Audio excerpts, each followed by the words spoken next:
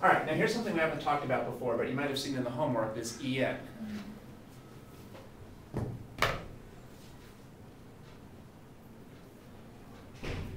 What do you think is the coordination number here? It's actually a by 10. Right? So that's 6. Yeah, that's right. So what would be the geometry? Octahedral. That's right. So En is short for ethylene diamine.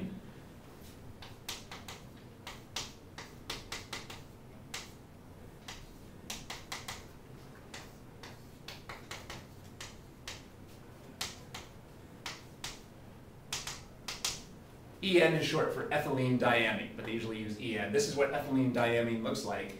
Notice that there's 2 nitrogens in this molecule, so there's the potential to form 2 coordinate covalent bonds to the transition metal. This nitrogen could form a coordinate covalent bond, and this nitrogen could also form a coordinate covalent bond to some central atom, say the cobalt in the center. Well, this counts as one number, and this counts as a separate coordination number for the coordination number. So that I showed a coordination number here of 2 overall. So what is going to be our geometry here? Well, since there's 6, I guess that would be octahedral again.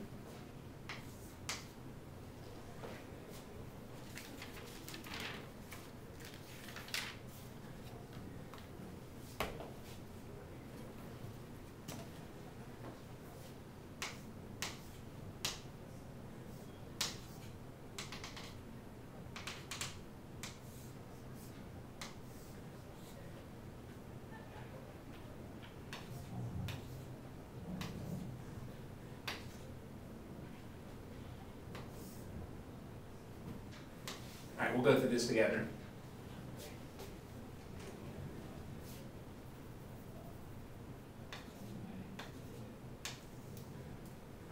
So here would be one way of drawing this compound.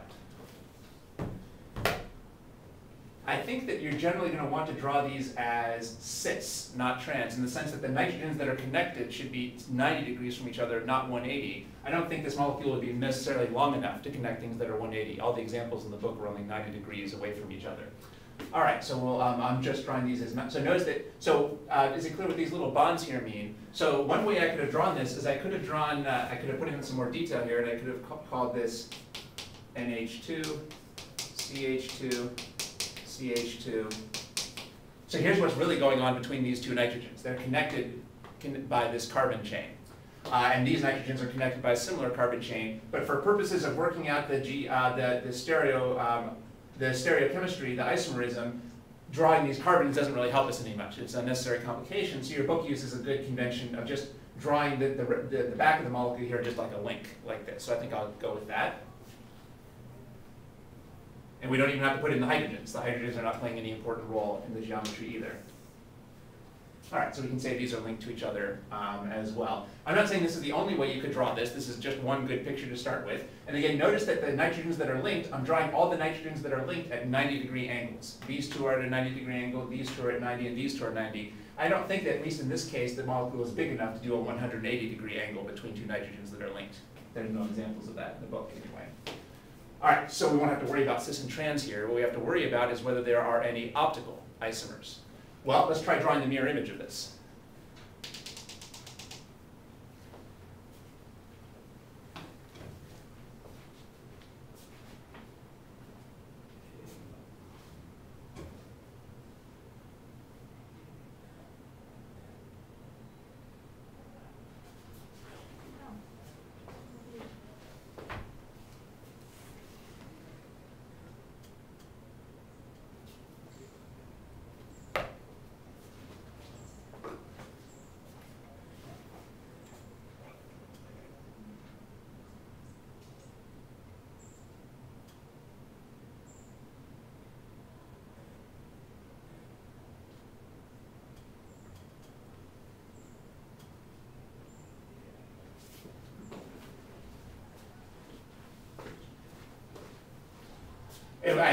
For us to be on the same page, it might be better to put your mirror over here. I know, I ran out of space. Yeah.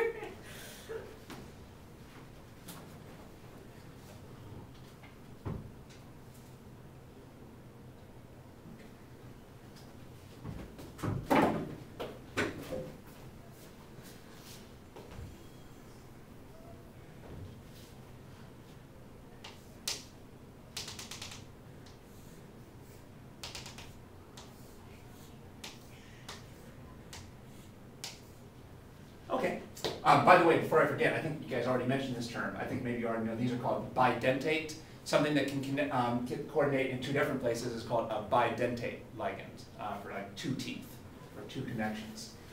All right, now let's see.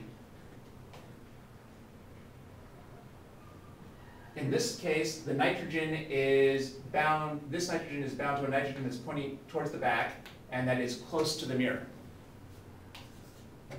So in the mirror image, it should still be bound to a nitrogen that is pointing to the back and is close to the mirror.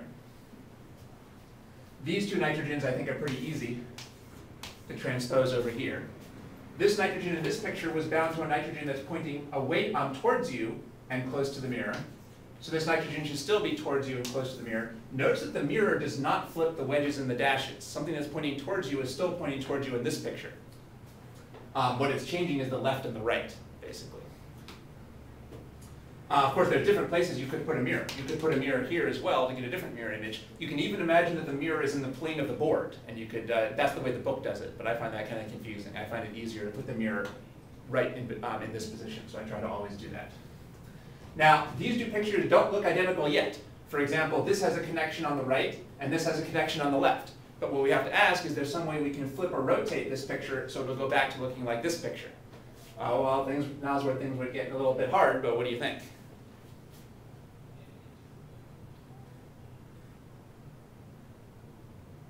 Yeah. Wouldn't it be along the same lines as like, you flip it over?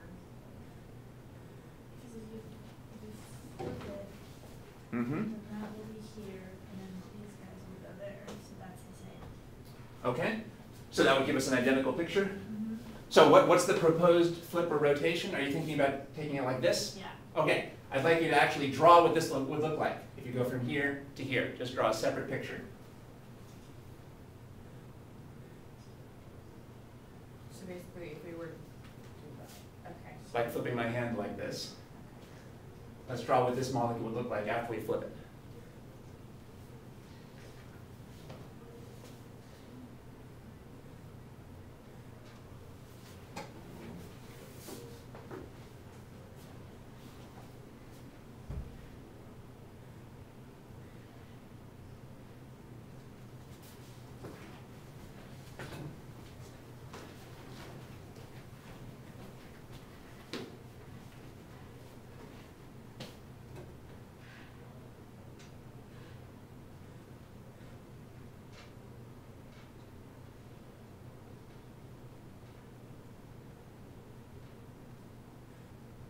Good.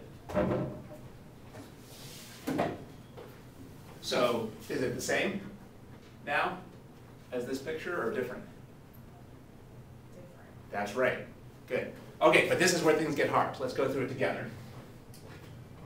So now what we're trying to do is we're trying to, you can think of this as rotating 180 degrees around a vertical axis. We can think of ourselves as rotating around this vertical line, 180 degrees. Does that make sense? So I'll write that down here.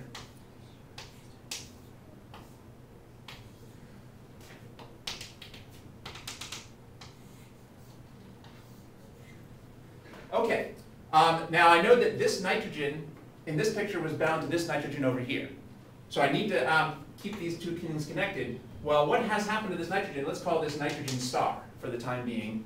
Where is nitrogen star after I rotate this molecule 180 degrees, after I flip it like this? Wait, I'm sorry, are we looking at the mirror image? Oh, okay. You can do either one. Okay. You can try to rotate this so it looks like this, or you can try to rotate this so it looks like this. For me, it makes more sense to try to rotate the mirror image and see if you can make it look like the original picture. But either way could work. Okay. But what I'm doing here is I'm taking the mirror image and I'm rotating it. Okay. Okay.